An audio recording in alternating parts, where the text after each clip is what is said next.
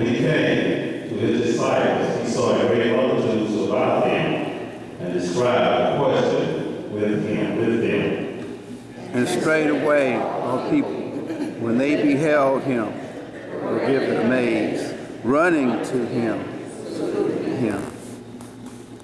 And he asked the scribes, what question ye with them?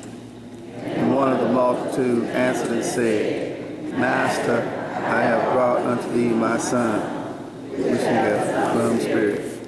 And wheresoever he takes him, he tears him, and he foams and gasps with his teeth, and pitches away, and unstraight without his disciples, that they should cast him out, and they could not. And he answered him and said, O faithless generation, how long shall I be with you? How long shall I suffer you? Bring him unto me. And they brought him unto him. And when he saw him, straightway the Spirit tears him, and he fell on the ground and wallowed, foaming. He asked his father, how long is it ago since this came unto him? He said, of a child. And all the time it has cast him into the fire, and into the water, to destroy him.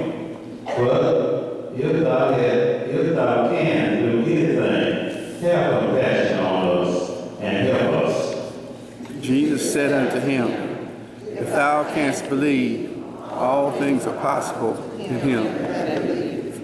And straightway the father of the child cried out, and said with tears, Lord, I believe, help thou my unbelief. When Jesus saw that the people came running together, he rebuked the foul spirit, saying unto him, Thou dumb and deaf spirit, I charge thee, come out of him, and enter no more. And the spirit cried, and rent him sore, and came out of him. And he was as one dead, insomuch that men say, he is dead. Jesus took him by the hand, and lifted him up, and he arose. And when he had come to the house, his disciples asked him proudly, why could not we cast him out?